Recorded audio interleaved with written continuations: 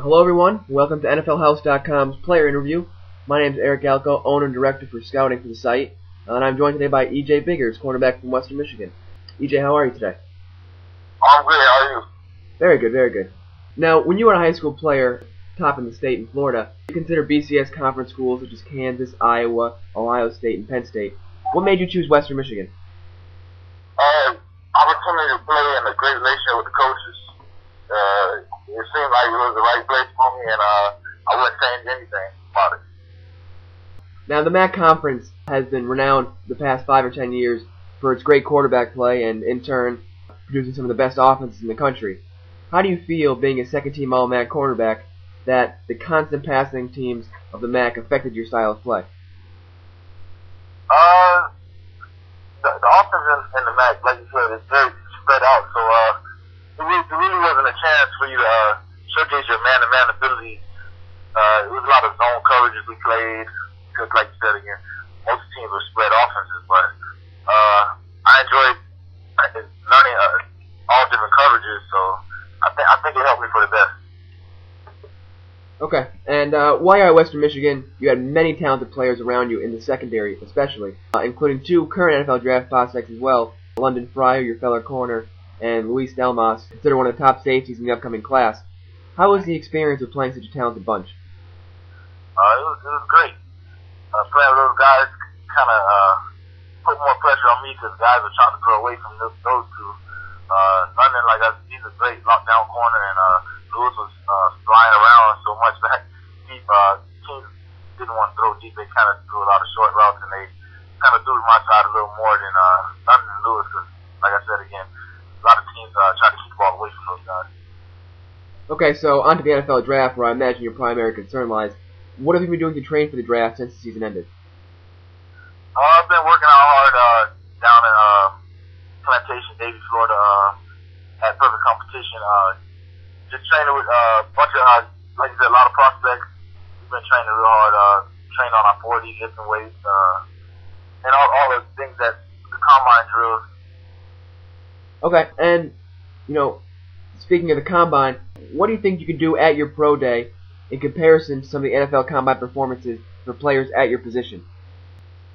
I've been working on I've been working on drills, day in and day out. Working on my 40, and like I said, all the combine specific drills. I think I'm gonna do real well. Working with Pete Bonrito down, he's really got me ready for everything. Okay, well, speaking of some of the players you've talked to, or you compared yourself to, how do you feel you compare to the players in this draft? I really don't compare myself to anybody, because like I said, we played a different style. We kind of played a lot of zone coverages, and we did play man sometimes, so I just put myself in a league of my own, I think. I like to press.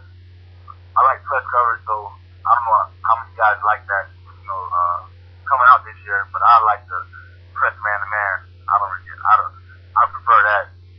Okay, well, and you just touched on, schemes in the NFL, from the base 4-3 to a cover 2 and many other variations. Where do you think you fit in at the next level, team or scheme-wise?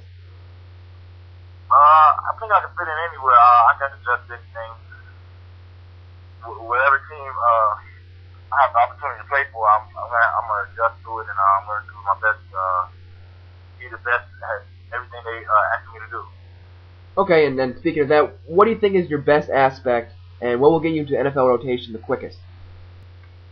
Like I said, I like press coverage and man-to-man, and I think that's my strength right now. Okay, and counter that, where do you think you can improve before the draft process occurs? Just getting stronger and working on my getting feet work better, because you never get enough footwork drills for the NFL. Okay, and finally, for all the scouts out there listening, give me your best selling point that if I was a potential team in the NFL draft, I would want you. Give me your best selling point. I'm going to do everything I have to do on and off the field. Everything asked of me. I'm going to work hard every day, day in and day out. And I'm going to play hard Okay, great. Hey, thanks for your time, EJ. Best of luck with the rest of the NFL draft process. I hope to be talking about you at the next level as soon as possible. All right, thank you. Thank you. Well, that was EJ Biggers, cornerback prospect from Western Michigan. That concludes our interview for today. Thank you for visiting NFLhouse.com, and feel free to shoot me an email at Eric, E-R-I-C, G, at NFLhouse.com. Thanks again.